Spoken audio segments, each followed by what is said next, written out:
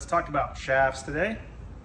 We're going to talk about a brand new shaft to our wall, the TPT.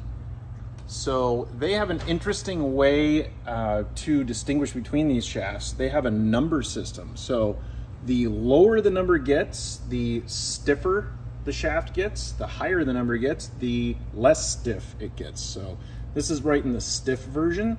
And then low and high. They have a low version and a high version. TPT sets itself apart by really doing an automated system on the way that they create their shafts. It's their proprietary way of making a shaft really, really accurate.